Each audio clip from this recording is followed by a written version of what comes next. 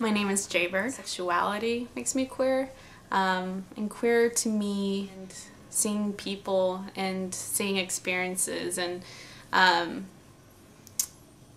just love being around that openness and vulnerability with other people who are queer identified as well. And there's just so much more possibilities with identifying as queer, and so that's why I'm queer. I would say my biggest fetish is feet, which I'm really excited to shoot for Queer Porn TV. I would say it came from a really young age, and I started masturbating with dolls, and I used their feet for masturbating with, and it just innately happened that way. And ever since then, I think there's a lot of shame with certain fetishes, and feet being one of them. It's like, we're on it all the time, and they smell because they're supposed to smell. And but I just feel like there's just something about them, and I love having attention towards them, and having my feet being loved in a way that other parts of my body can't be, because feet are just so sensitive and so like, yeah.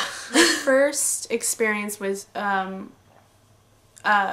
geared for straight audiences porn. I found it on my brother's computer, and I kept using that site, which was totally the wrong site to go on anyways. And then my first queer porn experience was 2 years ago. I moved to the Bay, and my roommate at the time introduced me to Jizzly scene on Crashpad, and then from there started experiencing other websites and other performers and directors, and it's changed my way of this perception of something that wasn't made by people who identify as me or made for me, to feeling so a part of. Even watching porn scenes is I feel so these are my community, these are people that I would be friends with, these would be people I've already fucked or wanna fuck, and so it's more personal in that way. And I feel like most mainstream hetero-based porn is very much, I don't associate with the way that they like to get fucked, or dirty talking the way that they dirty talk. So I just feel more, at home with queer porn in general. My upbringing has really affected the way that I see myself, and I see myself as a performer. I grew up in a really religious household. It's still fairly religious. And we never talked about sex growing up. It was just very much, everything was not talked about because it was super shameful and unheard of. So why would we talk about it? Why would we talk about safe sex? Why would we talk about sexuality? So being in a really repressed situation and home setting like that has, I think in a lot of ways, made me way kinkier than I probably could have been. Just because when someone doesn't talk about something, then all these sexual feelings and repression, for instance, my feet, I never really explored that option, even though I've had tingly sensations since childhood. And so now that I feel more comfortable in myself and feel more comfortable in my sexuality, and being photographed and filmed and such, it just feels like I'm kind of reclaiming all these experiences that I should have had growing up, and it just feels good to be myself and be open about it to people who also are living in repressed situations and are younger, and so that's how my upbringing has affected me. So what attracts me to porn? I am a very visual person, and I love hearing and seeing and experiencing different porn projects and films that kind of have more of an artistic point of view. So that's why a lot of the things that I choose to watch on my own time sometimes is like gay porn. I love gay porn, oh my god. But also like queer porn is because of the shot quality and of the storylines. And I just like masturbating, and so like masturbating with visual, you know, visual help is always good, and that's why I mostly watch porn a lot. If I could have sex in public and there would be no consequences and everyone would see me, hands down a library. I grew up going to the library a lot. I wanted to be a librarian, and I did that in school for a minute. I think there's such a taboo of, you know, not being able to do certain things at the library, let alone have sex, just like being quiet. And so everything about that, about not being able to do those things makes me want to do it even more. And I would love to be pushed on all, oh god, I don't know which aisle of the library, but I just want dusty books around me and getting slammed back in the middle of the stack. Yeah, just like slammed and being fucked. I think I want to. And would you have to stay quiet?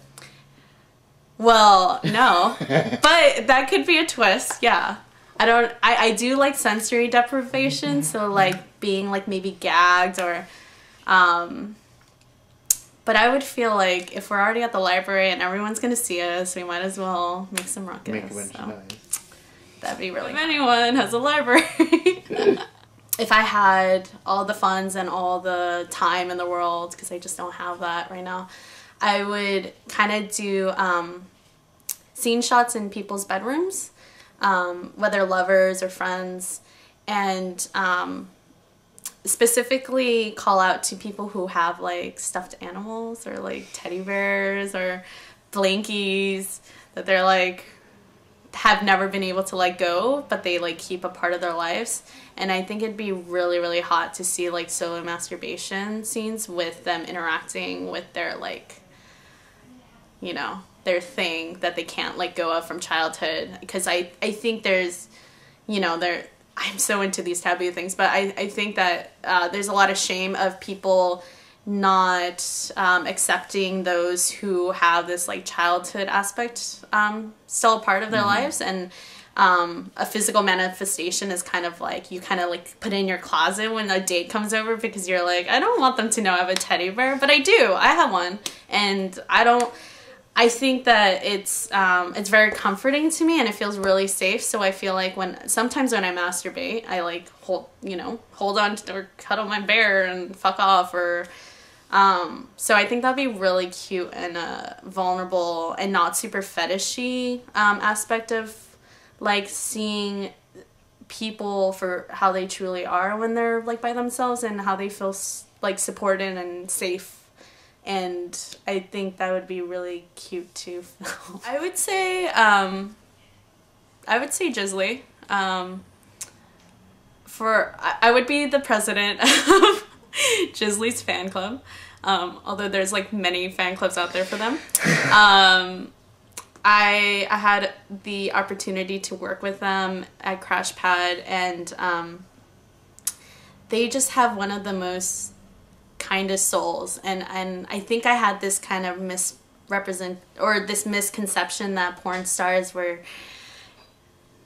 just really not very friendly, even though like now I'm just like, I take that, you know, everyone's super sweet, super nice, super tender, but I would say just being my first encounter and experience with someone who's been in the porn industry, who's revolutionized genderqueer performers, who is a person of color, who like I just really admire them and their outlook on life and their politics, and yeah, so I would probably choose that.